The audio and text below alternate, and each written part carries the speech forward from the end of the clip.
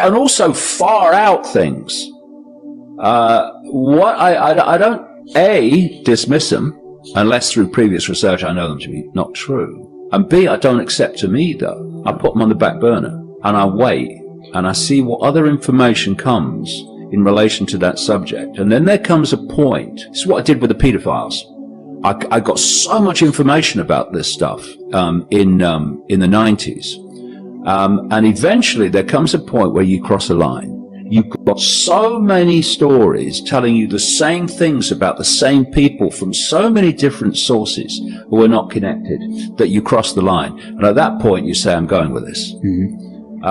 And what it's turned out to be true. Have you ever sort of, I'd imagine you come into a few scenarios where you sort of fear for your life, or sort of ever been worried? No. Never? You've never thought, I am coming out with so much, like you say, fantastical stuff that I'm, the hotel I go to tonight. Right. No, never. And people say, do you have a bodyguard? You know what a bodyguard is? He doesn't. You know what a bodyguard is? A witness. It is an external acceptance. Right. That other people have power over you. I don't accept that. That's why I don't have a bodyguard. Well, you don't bloody need one. Besides you. Although if you do need one, yeah, maybe me. Bloody good break.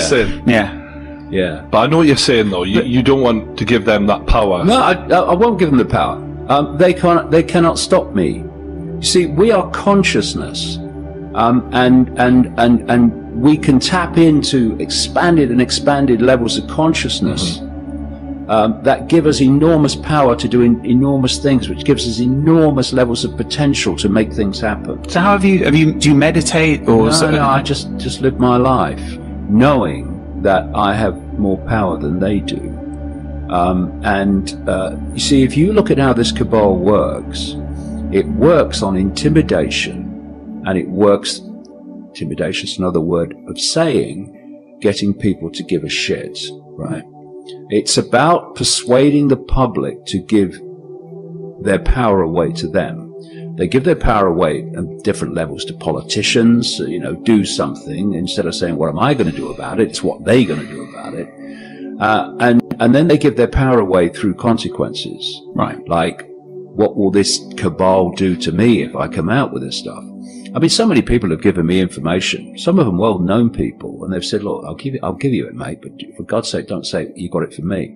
It's this fear. I write an enormous amount about the nature of reality and the nature of life and the nature of the I. And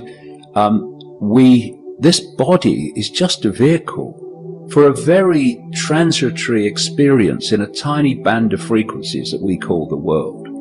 And when it's over, the true I, consciousness, awareness, will leave and explore forever somewhere else.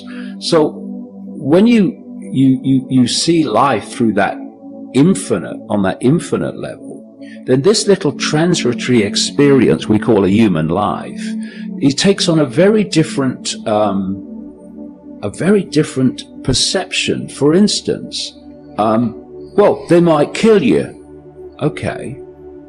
So I'm not going to do what I know to be right because they might kill me. Okay. What does that mean? I am going to leave this body at some point anyway. So I'm not going to do what I know to be right out of fear of leaving the body just a bit earlier than I normally would. No, I think I could handle that. I've always liked that about you, that you sort of viewed life in terms of perspective and time that we're here, the way I do. That's the one thing I've always identified with you. And I sort of wondered if you'd ever maybe lost someone earlier in life that taught you that this is all temporary. No, I've always rejected religion, and I've always rejected this world is all there is, life's a bitch, and then you die science. But until I had my awakening, shall we say, in 1990, I never really explored, the alternative. And then a series of incredible paranormal experiences over a long period of time put this information in front of me. I'll tell you a quick story. When I was writing Alice in Wonderland, the World Trade Center disaster, I was saying to people, you know, if I'm going to get to another level of understanding of what the hell's going on, I'm going to have to get out there and see this reality from another perspective. Not in some dream where you wake up and you think, you know, was that real or was it a dream? But actually where I consciously see it.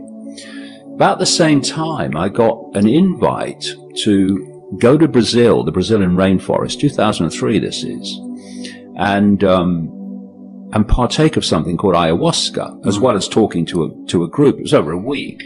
And I could have taken this ayahuasca 4 times. It's a rainforest plant. I took it twice. I had the most extraordinary experience. Some people have bad experiences, by the way.